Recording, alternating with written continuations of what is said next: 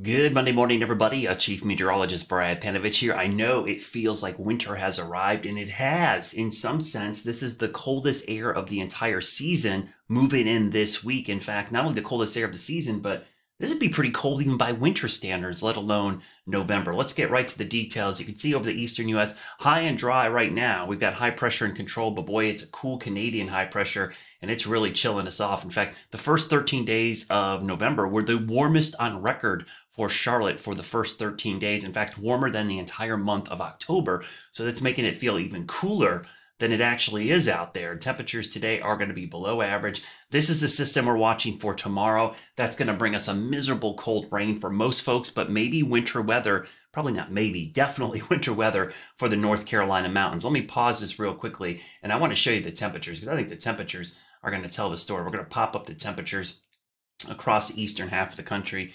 You can see how cold it is. Those are the dew points. Let's put the air temperatures on. You can see temperatures right now basically in the 30s and 40s. It is frigid out there right now. Currently in the mid 40s in Charlotte. We woke up to 29 this morning, so a good freeze. Look at all the cold air to our north. So as this system approaches from the west, it's going to have cold air in place, just not cold enough for wintry weather for everybody. This is the system that'll be heading our way for Tuesday and Wednesday. That's going to reinforce the cold air because once it moves through, it'll bring even colder air behind it, keeping temperatures cold this week. So let's take a look at that futurecast. All right, let's get to the short range futurecast, show you that system heading our way. Now, the blue lines are what we call equal lines of pressure. They're called isobars. I wanted to show you those because there is a little bit of what we call a cold air damming setup in this regime. We'll go into tonight. There's high pressure that's going to be parked right here.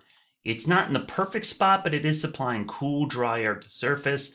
Warm, humid air is trying to rise up and over it ahead of our system, which is this low pressure right here, which you can see over Oklahoma. So as we go through tonight, we're likely going to see rain develop after midnight, I would primarily think. I think this first batch is going to have a tough time reaching the ground. So into the overnight hours, you notice the precipitation starts to fall in the form of rain. It'll be a cold, miserable rain. Temperatures probably falling into the mid and upper 30s. Even in the mountains, this is likely going to start as a little bit of rain before it transitions to freezing rain or ice.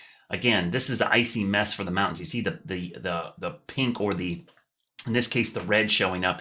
That's ice tomorrow morning. So this is going to be a slick morning in the mountains. This is just a miserable cold rain for the Piedmont. I mean, temperatures are going to struggle to get out of the 40s tomorrow. So it'll feel like it could snow, but it won't be cold enough for snow or ice. It'll just be too warm from a freezing point standpoint, not too warm for us as far as humans. So icy in the mountains, but even a lot of rain there. The snow in the mountains is going to be on the backside of this. So once this system pushes through, a northwest flow is going to develop on the backside of this low, and that's going to drive in the colder air.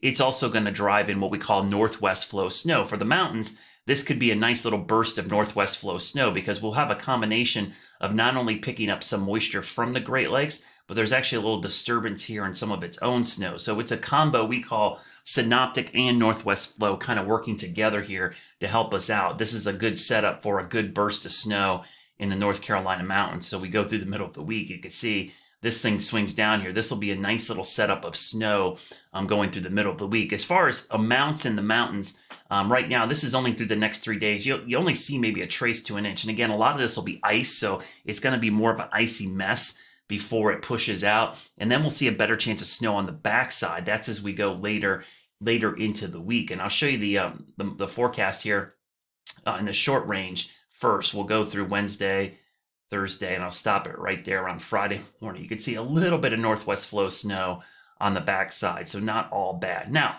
there's all these rumors. People hit me up on Facebook, Instagram. So, oh my gosh, all the apps are showing snow for the weekend. There's no snow, guys. I tell this every winter. You got to ignore the apps. The apps are complete garbage. There's no snow in the forecast for the weekend. There's really nothing even remotely close to it. But I'll show you what it looks like going through the weekend.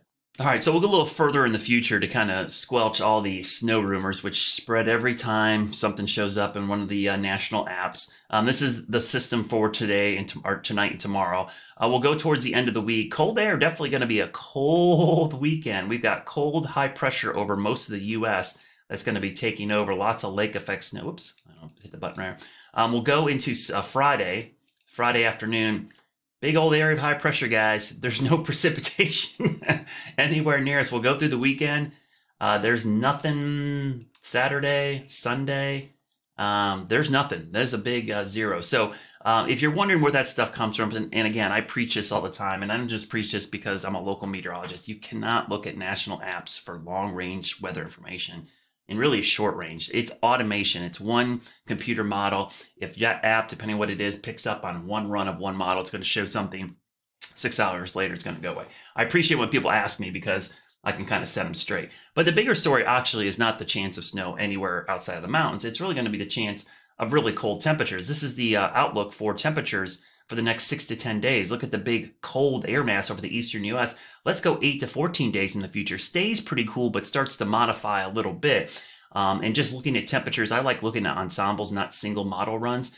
This is the European ensemble, so it shows the spread of possibilities. And then the green line is the mean. If you're wondering, the red line is the average high. The blue line is the average low. So you can see well below average temperatures between now and the weekend, both high and low temperatures. But next week, as we get close to Thanksgiving, it doesn't look super warm, but it looks like temperatures get back to maybe at or slightly above average. But remember, averages are in the mid to upper 50s next week. So upper 50s by a degree or two would be above average. And that's likely what's going to happen as we look ahead to Thanksgiving. And I'll show you the model blender, which kind of gives you, for Charlotte alone, shows you a little warmer tomorrow, on Wednesday, excuse me, behind that system, but then pretty cold through the weekend. And then next week for Thanksgiving, you see the temperatures back up at close to 60. But look at those lows this weekend, really cold temperatures this weekend. Now, as far as the long-range pattern, you can see the big dip in the jet stream. I always like showing this because you see this? This is a winter pattern. This is why it's going to be so cold this week into the weekend. Look at that. That's straight out of the Arctic. So if this was the winter time and we had a cold front, that cold air mass and a storm track right here, that would be the setup for snow. We just don't have that right now. And it's very hard to get snow in November east of the mountains. It only happens maybe once every couple of years, and it's usually a trace. So don't look for big snows in November. It just doesn't happen. You see next week how things will modify just a little bit and begin to flatten out, and we'll see things kind of get back to more typical late November weather for Thanksgiving. Now, the snowfall, if you're curious, I always like showing model blenders if I'm going to do long range. This is all the way through Thursday the 24th, or Wednesday night into Thursday the 24th, which is Thanksgiving.